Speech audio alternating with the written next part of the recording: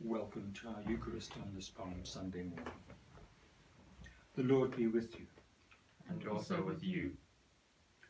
Hosanna to the Son of David, the King of Israel. Blessed is he who comes in the name of the Lord. Hosanna in the highest. Let us pray. Almighty God, to whom all hearts are open, all desires known, and from whom no secrets are hid, cleanse the thoughts of our hearts by the inspiration of your Holy Spirit, that we may perfectly love you and worthily magnify your holy name, through Christ our Lord. Amen. God showed his love for us in that while we were still sinners, Christ died for us. Let us confess our sins. O God, you know my foolishness, and my sins are not hidden from you. Lord, have mercy. Lord, have mercy. Let not the flood overwhelm me, nor the depths swallow me up. Let not the pit shut its mouth upon me. Christ, have mercy. Christ, have mercy. Hear me, O Lord, as your loving kindness is good. Turn to me as your compassion is great. Lord, have mercy. Lord, have mercy. May the God of love and power forgive you and free you from your sins, heal and strengthen you by his Spirit, and raise you to new life in Christ our Lord. Amen. Let us pray. True and humble King, hailed by the crowd as Messiah, grant us the faith to know you and love you, that we may be found beside you on the way of the cross, which is the path of glory. Amen. A reading from Philippians. Your attitude should be the same as that of Christ Jesus, who, being in very nature God, did not consider equality with God something to be grasped, but made himself nothing, taking the very nature of a servant, being made in human likeness, and being found in appearance as a man. He humbled himself, and became obedient to death, even death on a cross. Therefore God exalted him on the highest place, and gave him the name that is above every name, that at the name of Jesus every knee shall bow, in heaven and on earth and under the earth, and every tongue confess that Jesus Christ is Lord, to the glory of God the Father. Hear the word of the Lord. Thanks be to God. Be to God. Listen to the good news proclaimed in the Gospel according to Matthew. Glory to Christ our Saviour.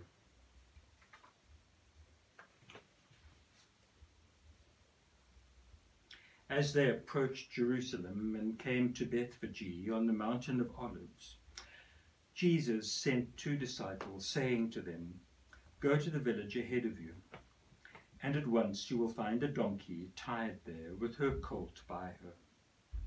Untie them and bring them to me. If anyone says anything to you, tell him that the Lord needs them, and he will send them right away." This took place to fulfill what was written through the prophet. "Say to the daughter of Zion, see, your king comes to you, gentle and riding on a donkey, on a colt, the foal of a donkey." The disciples went and did as Jesus instructed them. They brought the donkey and the colt, placed their cloaks on them, and Jesus sat on them. A very large crowd spread their cloaks on the road, while others cut branches from the trees and spread them on the road. The crowds that went ahead of him and those that followed shouted, "Hosanna to the Son of David! Blessed is he who comes in the name of the Lord! Hosanna in the highest!" When Jesus entered Jerusalem, the whole city was stirred and asked, "Who is this?" The crowds answered, "This is Jesus, the prophet from Nazareth in Galilee." Jesus entered the temple area and drove out all who were buying and selling there. He overturned the tables of the money changers and the benches of those selling doves. "It is written," he said to them, "My house shall be called a house of prayer, but you are making it a den of robbers." The blind and the lame came to him at the temple, and he healed them.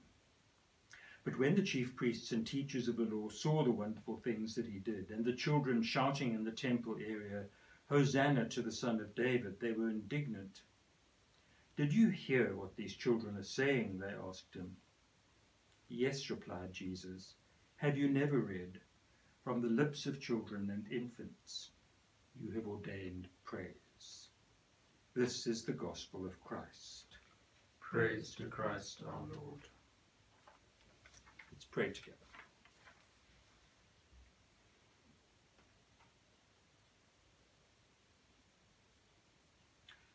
Gracious Lord, come to us. Make yourself known to us. May we see you, Jesus, with the same clarity of vision and openness of heart that was true of those who were with you that day, riding and walking into Jerusalem. Come to us, we pray, in your name. Amen.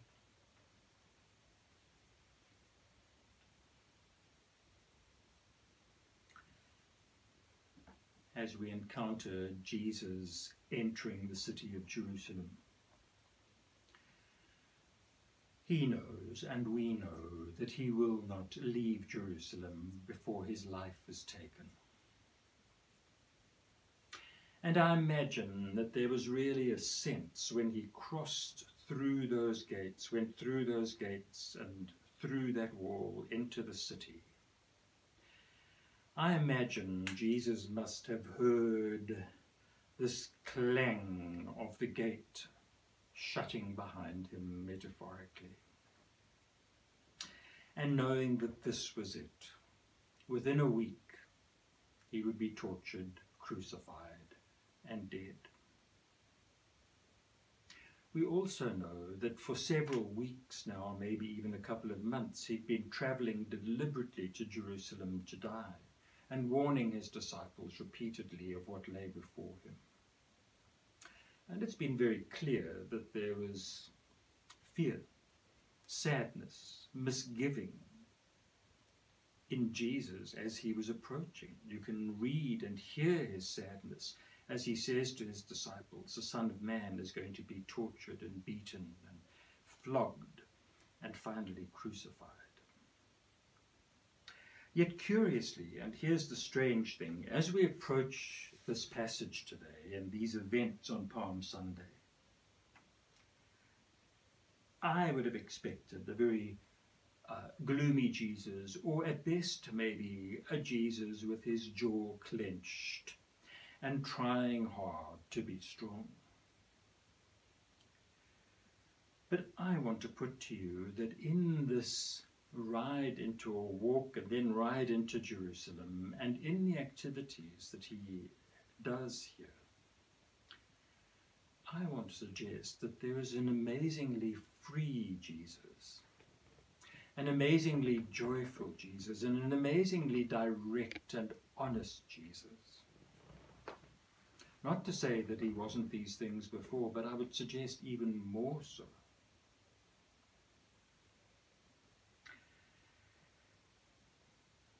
And we might want to ask, what might have done this for him? Well, if we turn back somewhat to events prior to this, we see Jesus announcing his death to his disciples, and he's taken onto the Mount of Transfiguration.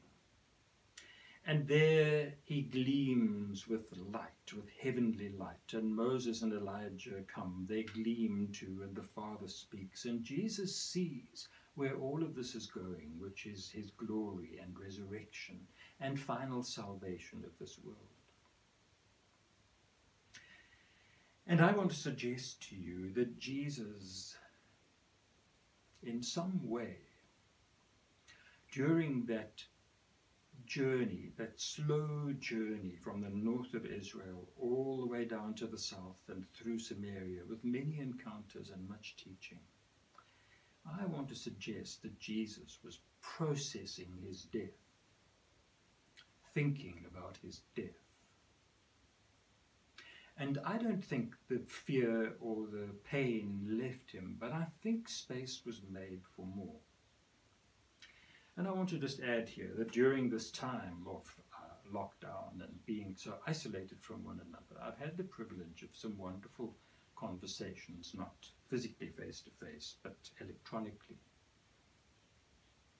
And one of the things that has touched me very deeply is that in various ways, some of those speaking with me, let it be known that they've been grappling with the reality of what is my life about? If I live through this, how might I be different? If I don't live through it, what does my life mean? And there's been some beautiful stuff going on. And to be honest, as I've gazed at their faces, I've seen qualities that touch me very deeply. I think maybe Jesus was going through something like that. But very briefly, I just want to mention something of what we see of him here. Before he enters into Jerusalem, he's traveling through foreign territory, so to speak, and in Jericho. And there 2 people are begging at the side of the road, and Jesus, even as he's heading to Jerusalem with his purposes firmly fixed in his mind, it tells us that he had compassion on them, touched their eyes, and gave them their sight. And I see Jesus being profoundly present to even 1 or 2 people at the side of the road in need. This amazing presence even in his time of sadness and waiting. And then as they approach Jerusalem and gaze down from the Mount of Olives onto Jerusalem, Jesus sends his disciples for the donkey for him to ride in. I don't think we need to say much about that, but even here there's a sense of sort of prescience, of knowing what's coming, prophecy if you like, and not only his death, but this donkey was waiting and ready to get on it. Oftentimes, when people face death, they know things that they normally don't know. If they're on their deathbed, they may see family members in the corners of the room. They may see angels. And I don't think these are imagination. I think as we think about death and as we prepare ourselves, there is some clarifying of our vision. And I suggest this may have been part of what was going on here. But then along with that, you have Jesus sitting on this donkey, side saddle, with the crowds around him, cloaks on the donkey, cloaks on the road, branches on the road, riding peacefully, calmly, benignly, joyfully, I suspect, into Jerusalem. Of course, people would have been shouting Hosanna, some of them because they've had encounters with Jesus, they were Galileans, they'd travelled with him to the Passover. But I want to suggest to you that as Jesus sat on this donkey, declaring in effect that he was Messiah, but so humbly, and it describes him as being gentle, I want to suggest that there was a beauty, a radiance, a loveliness, a peacefulness, a goodness about him that was part of the reason that these people praised him as they did.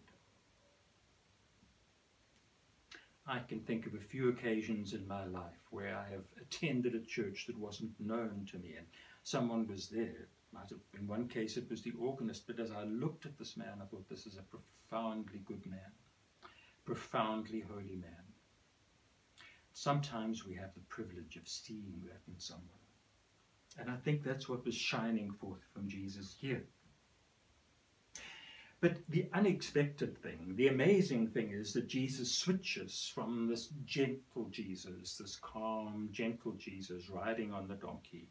And when he sees this temple, this precious temple, where so much good has been done, so much worship of God has been done, the heart of Judaism, He sees what it's become. He sees commercialism, he sees professionalism, he sees stress, he sees worshippers possibly being fleeced and treated badly as they have to buy animals for worship.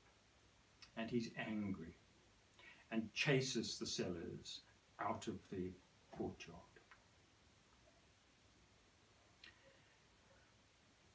I think this is also part of this distilling within Jesus, this coming together of who he is, what he's called for.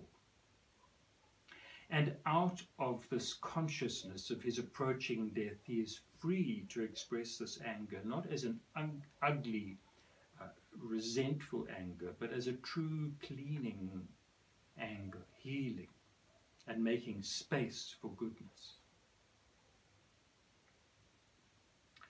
I remember being touched by someone who said to me once, as she was conscious of her approaching death, I remember her saying to me very clearly and humbly and quietly, she said, "Vic," she said, "I find that as I wrestle with my death, as I see my death approaching from the distance, I feel more compassion on humankind. I also feel less fear, and I find myself being free to speak at times very directly." We know that these qualities were true of Jesus anyway, but I'd like to suggest that as he approaches his death, all of this is crystallized, clarified, and he sees what matters most deeply to him. The worship of God, loving humankind, helping people, and bringing the truth of God to people, and ultimately his death on our behalf. I want to note just one other thing, though. You must remember that this temple precinct, and there was apparently about a mile of the wall around the temple was about a mile long. It was a huge complex. And the court of the Gentiles was on the very edge of this, where Jesus would have been now. But I want to suggest to you that with all these thronging tourists and worshippers, because Jerusalem apparently went from about 30,000 people, its normal population, to 180,000, they reckon, during Passover. So there would have been the pressing crowds, there would have been the jostling, the looking for accommodation, and then all this religious, well, I nearly said chicanery, but that's not the right word. But nonetheless, there was a lot of outward action, and missing in many cases in this institutional religion was a simple, heartfelt faith. Jesus comes and clears the courts, and interestingly, the blind and the lame come to him for healing. It's as if space has been made for encounter with God. So there and then, Jesus turns and heals the blind and the lame. The children come, somehow they're drawn to all this, and they begin to praise Jesus. And somehow this jostling, rather hurried and, I think in many ways, stressed and businesslike context, somehow in this space is made for God to be seen, God to heal, God to be praised. I would want to put to you that all of us on some level probably long for that kind of experience in our lives, clarifying who we are, clarifying what matters, and learning to speak in ways that are in touch with God and how he wants to live and work through us. Let's pray together.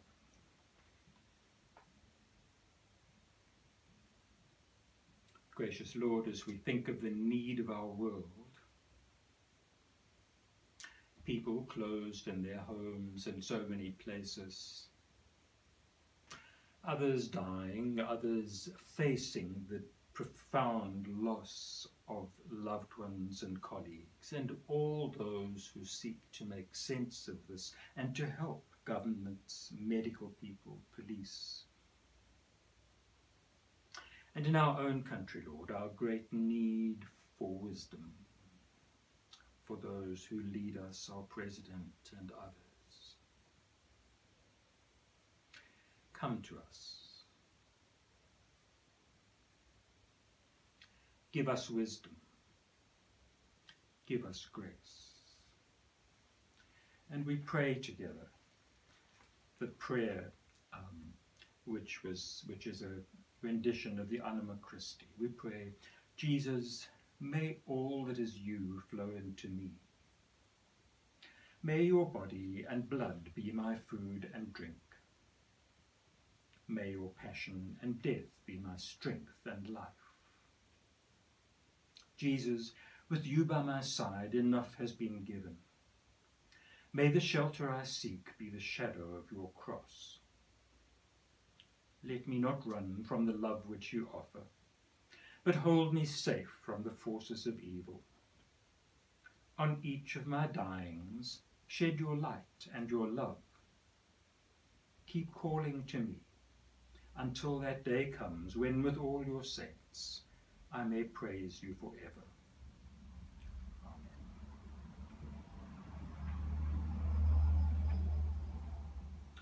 We invite you to partake of the Eucharist with us.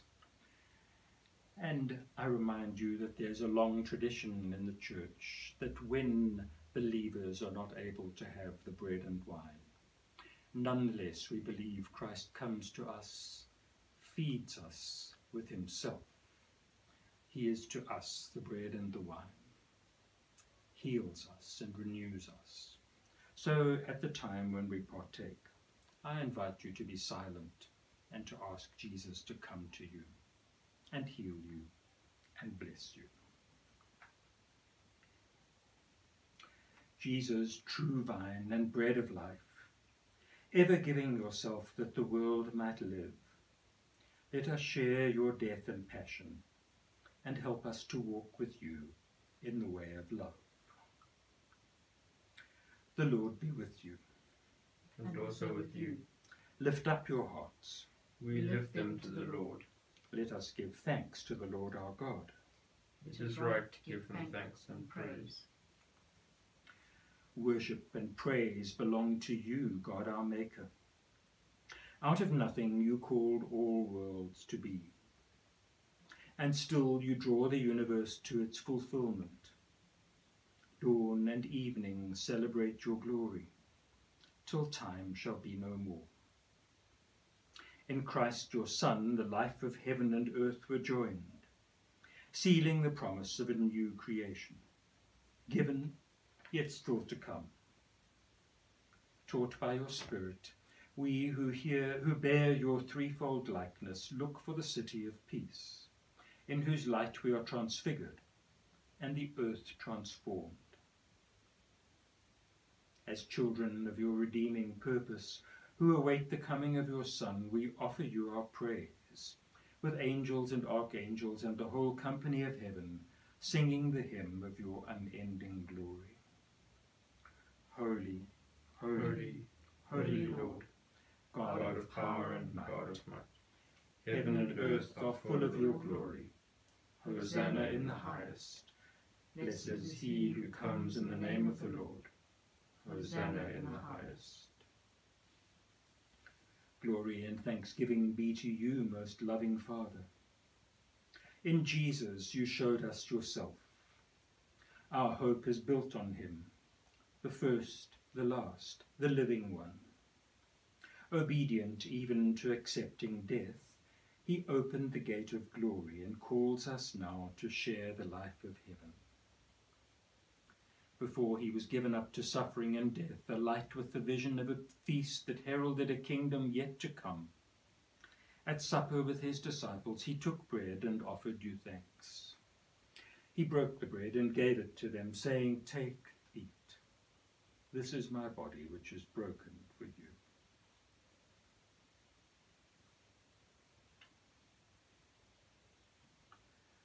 After supper he took the cup. He offered you thanks and gave it to them, saying, "Drink this, all of you. This is my blood of the new covenant. It is poured out for you and for all, that sins may be forgiven. Do this in remembrance of me."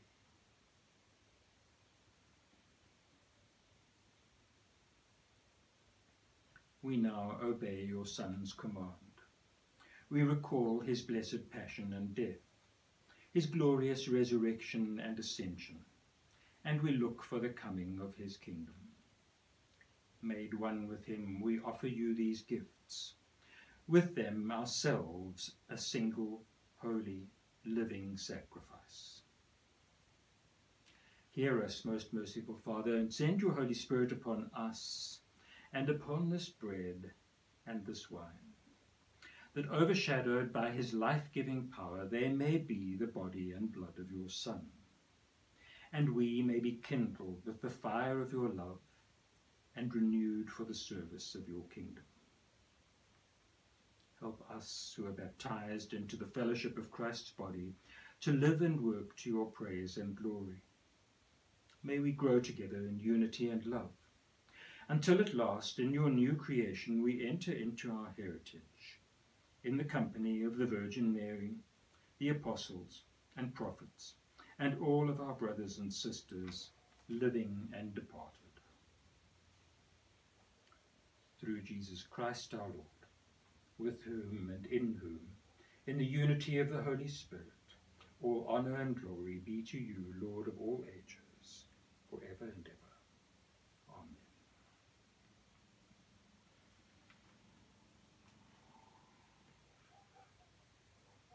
As Christ has taught us, we are bold to say, Our Father in heaven, hallowed be thy name. Your kingdom come, your will be done, on earth as it is in heaven. Give us today our daily bread. Forgive us our sins, as we forgive those who sin against us. Lead Lead us us not not into temptation, but deliver us from evil. For the kingdom, the power, and the glory are yours, now and forever. Amen. The living bread is broken for the life of the world. Lord, unite us in this sign.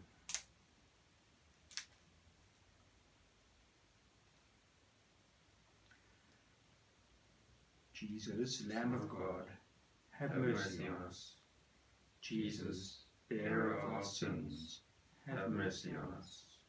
Jesus, Redeemer of the world, give us your peace. Jesus is the Lamb of God who takes away the sin of the world. Blessed are those who are called to his supper. Lord, I am not worthy to receive you, but only say the word, and I shall be healed.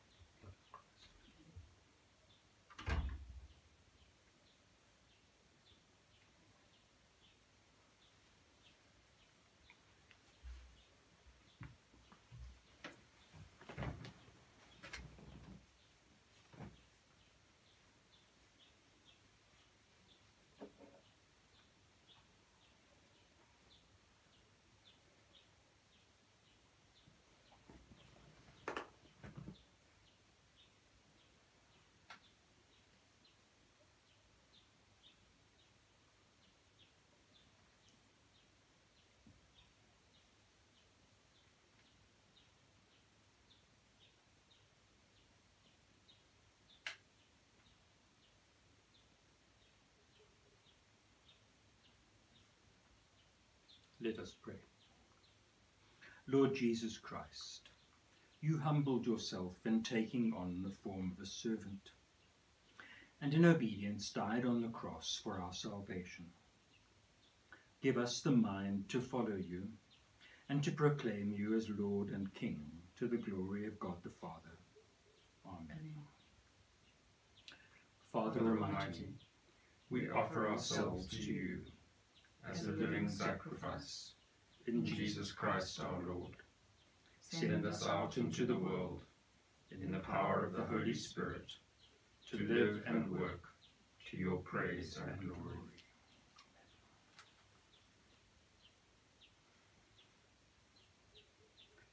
Christ crucified draw you to himself, to find in him a sure ground for faith, a firm support for hope, and the assurance of sins forgiven.